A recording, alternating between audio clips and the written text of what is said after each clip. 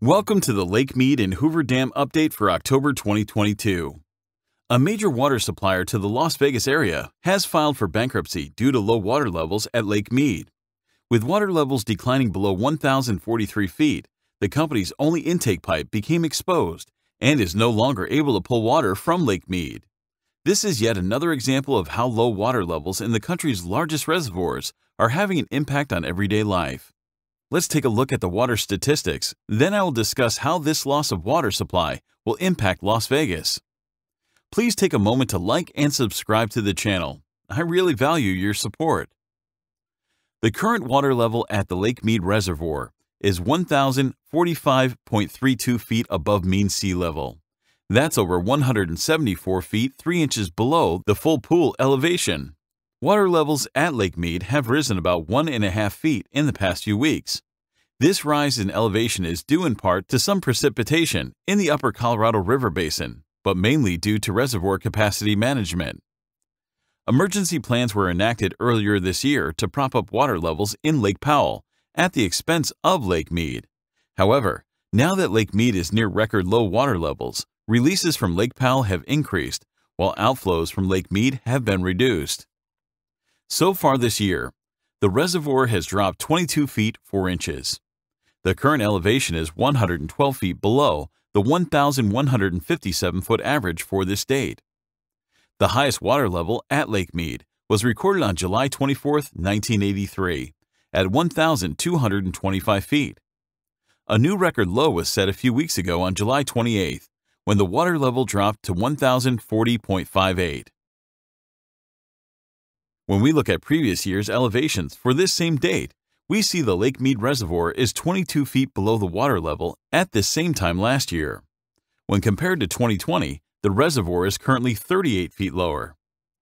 The water level is 30 feet below the elevation on the same date in 2016, when the reservoir was also at historic lows.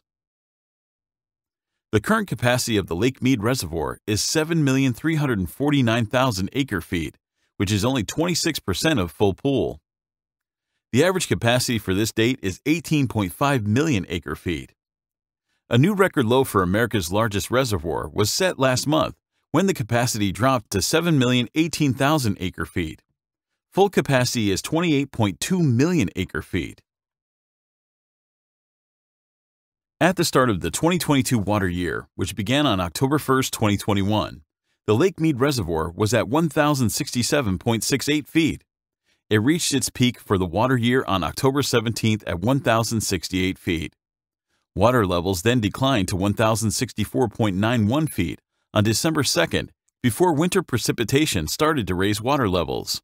Early winter storms managed to increase the reservoir to a peak of 1,067.26 feet on January 25 before starting to decline again.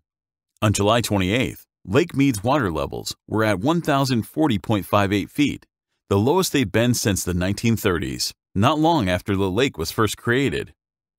In early August, monsoon rains managed to raise Lake Mead by 4 feet. Today, the lake's elevation is at 1,045.32 feet. Although the water level has risen in the past few weeks, it is expected to decline through the end of November. A major water supplier to Henderson County and the Las Vegas area has declared bankruptcy.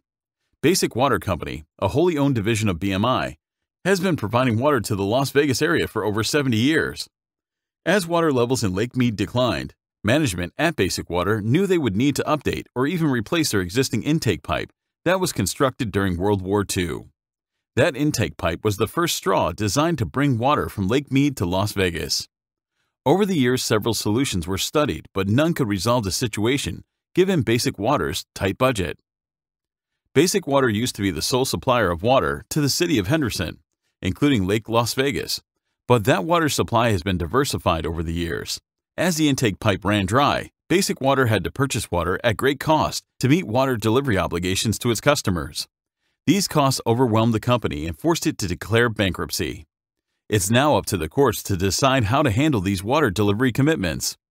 As always, I'll continue to monitor the situation and provide you with regular updates. Please consider liking this video and subscribing to the channel. I really value your support. Thanks for watching.